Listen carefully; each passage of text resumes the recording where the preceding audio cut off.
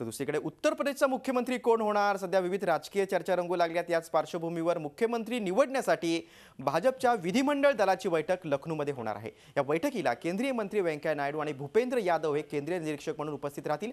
उत्तर प्रदेशच्या मुख्यमंत्रीपदाच्या शर्यतीत सध्या राजनाथ सिंह, मनोज सिन्हा, सतीश महाना, महेश शर्मा, केशव प्रसाद मौर्य, दिनेश शर्मा, योगी आदित्यनाथ यांची नावे चर्चेत आहेत। मात्र 2019 साली होणाऱ्या लोकसभा निवडणुका लक्षात घेऊन उत्तर प्रदेशचा मुख्यमंत्री निवडला जाणार असल्याने भाजपमधील सूत्रांकडून कळतंय।